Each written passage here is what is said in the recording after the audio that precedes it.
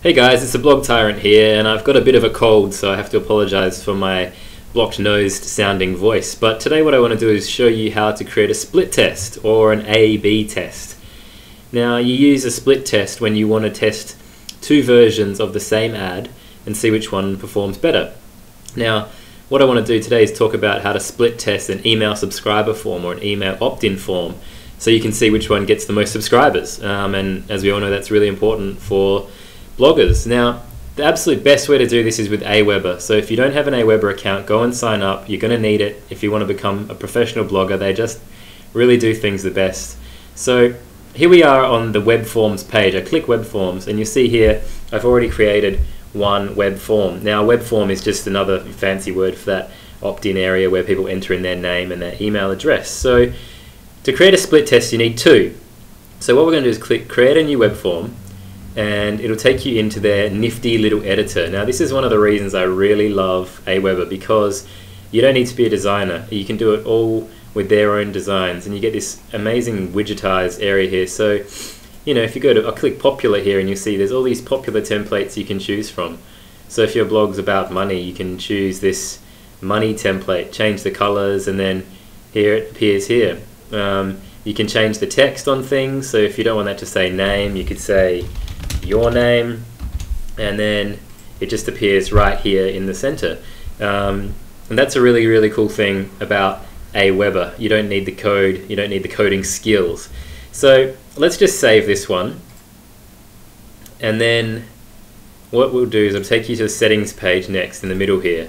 So let's save this one as split test 2.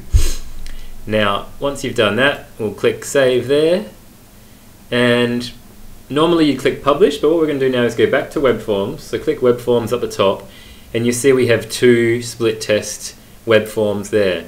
Now, once we've done that second one, this area down here appears, create a new split test. So what we're going to do is click that button there, and this is where we create our split test. So I'm going to call this blog sidebar split test.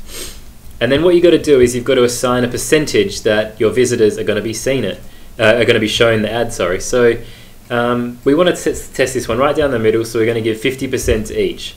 So what that means is every time somebody comes to your blog, they will see one of the versions of your two split test opt-in forms. Obviously they're not going to see both, but if they come back a few days later, they might see a different one. But you know, everybody's going to be shown one version, but only 50% of each one will be shown. So we'll save that split test. So the split test has been saved, and you see down here now you get these nifty little stats. So you can check in here every day and see which one is performing better. So it shows you the displays. So you know, if one's performing way better, all of a sudden you might find that it's because it's been shown a few more times and the other one needs to catch up. So that's a really cool little thing, and I get a little bit addicted to checking these stats. So once you've created the split test, all you got to do is go get HTML, click that, and it gives you this HTML here. So you just click it, copy, right click, copy, and all you got to do is paste this HTML code into your blog somewhere. I just put it in the sidebar where I know the ad is going to appear, because then I don't forget where I've put it if I ever want to take it out. So we'll go over to here to Blog Tyrant, and I've logged into my WordPress dashboard. We all know how to do that.